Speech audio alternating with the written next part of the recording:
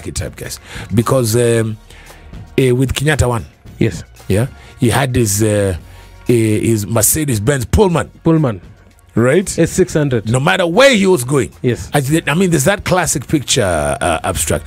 No, I'm sorry, you were a rumor, but where it was Harambe. It was in a muddy stretch of tarmac.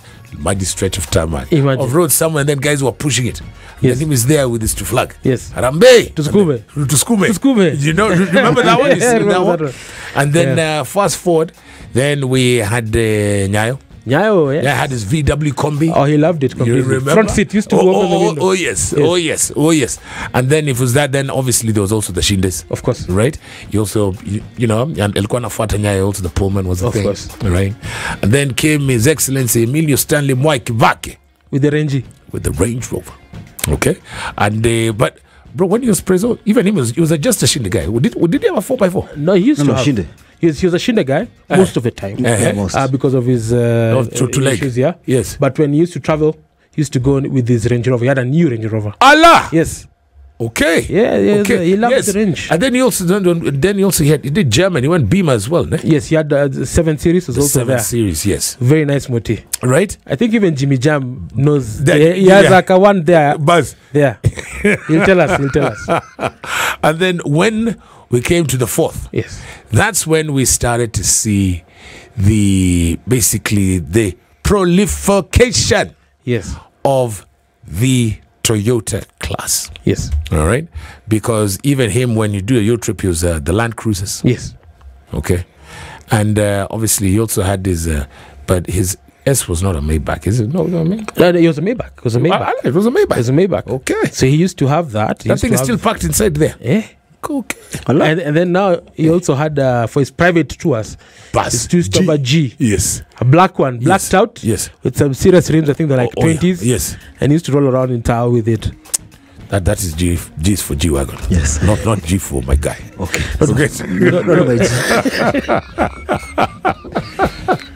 What is it, Trev? So listen. So this is what we're discussing today. And by the way, and Trevor brings it up because also that's the other article. I mean, of all Trevor's articles are always, you know, you learn a lot. But it catch my attention because today, now on page 23, is Toyota unveils the 2024 Land Cruiser Prado. So there's so many things we could talk about that, the Land Cruiser Prado. So before we talk about the political class product, let's talk, please, because Abstract, just hold up your copy of the newspaper. So there we have it. It's Toyota unveils the 2024 Land Cruiser Prado. And I borrowed this from one of our sister stations because, Abstract, you've got our copy. And I asked the presenter in that station. And he said, you know what? He didn't read the article, just looked at the picture. He said, it looks brilliant. It looks unique. But when I look at it, I'm like, hold on. It looks kidogo familiar, but not like a Toyota Prado. What does it remind you of, Kevin, when you look at the brand new 2024 Land Cruiser Prado, bro? Actually, I see a Discovery and a Trooper. It's like a combination of the two. Sana the Trooper. Isuzu Trooper. Yeah. I've asked you this before, Trevor. The front part. The Troopers, no. So you know this thing looks like a Trooper. Yeah. That one of 1994. No. This one, not. And you spent 4 days at the motor show. Trev, I think he means Grenadier. That one. The new Grenadier. Is that the one you talk about, bro? The Grenadier. A bit of that, but I'm looking for the one that. And then it also looks, and then the Defender looks beautiful. Oh yeah. The looks don't grow on you. It is striking from the onset, and you're like, rapture. Yes. Wow. So tell us about. You were telling us about this. They call it controversial design. Walk us through this, bro. What are Toyota thinking? Because from the Land Cruiser, yes, totally different look. Yeah. Then even this one, totally different look. Are they being lazy because Land Rover are doing the same? What the damn? So at Toyota, there's a wind of change within the organization, and this one is actually being led by the chairman, who's called Mr. Toyoda with a D. The grandson to the person who started Toyota. Yes. And he asked the team, why do we continue to make bland cars? When I say bland, just imagine tea without sugar. I like that. No offense to anybody that doesn't take sugar, but you know what I mean. Yeah, yes. And it's like you're seeing products coming in from other manufacturers who we were here before them, and they're succeeding. Why? And the whole point was design. The only way you can latch a design shift is to create something controversial, and it's been done before.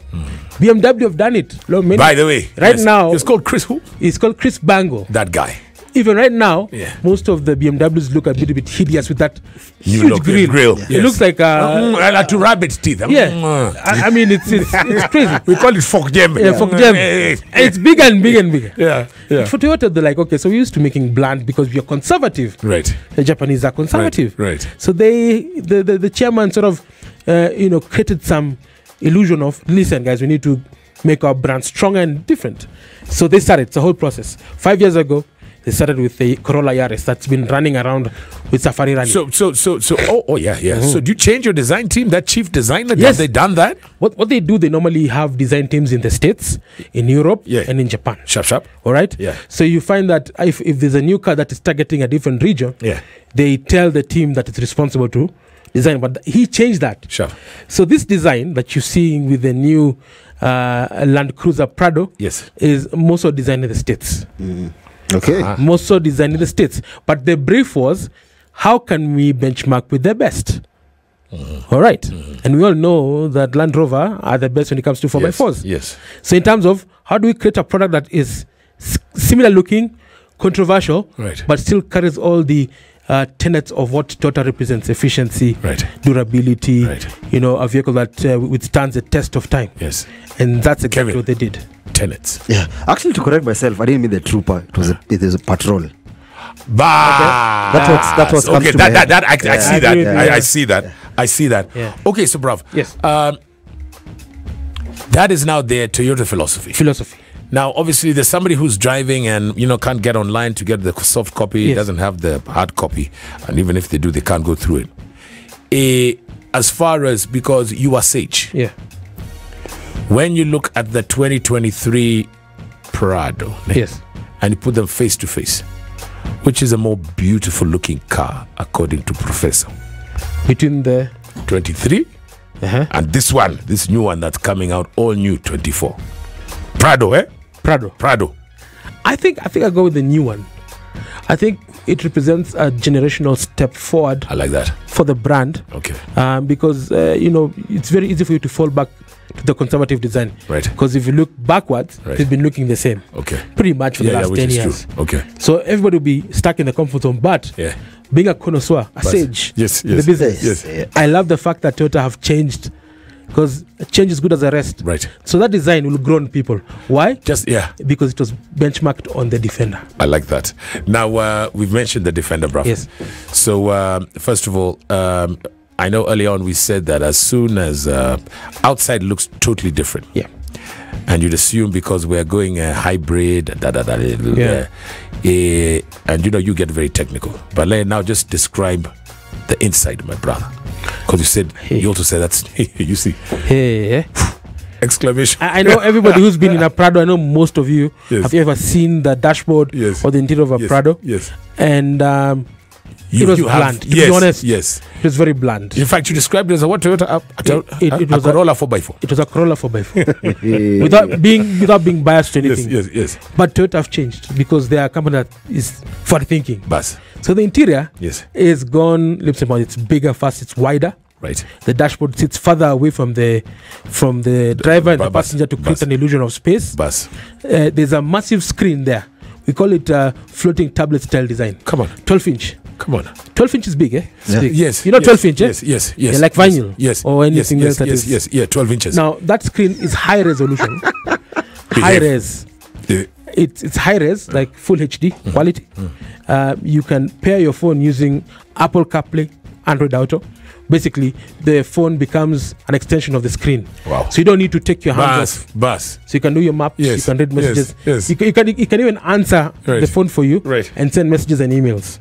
All right? Okay. Making it more practical. Brilliant. Internet. Wow. Because we're in the 21st century. Yes. 5G connectivity. Right. Standard. So it creates a hotspot for everyone. Yes. All right? Right. So very practical. Yes. The seats. Yeah. They've taken special attention to the seats because the seats in the previous Prado are not comfortable. Right. Yeah. In fact, at the back. Yes. If you notice many Washimiwas, When you sit in the front. they don't sit in the front. Yes. Because the seats were bench-like. Yes. But now they've come up with very comfortable. We call it ergonomically designed That's to the fit word. Yes. the backbone of the body. Right. All right. Right. Good padding. Yes.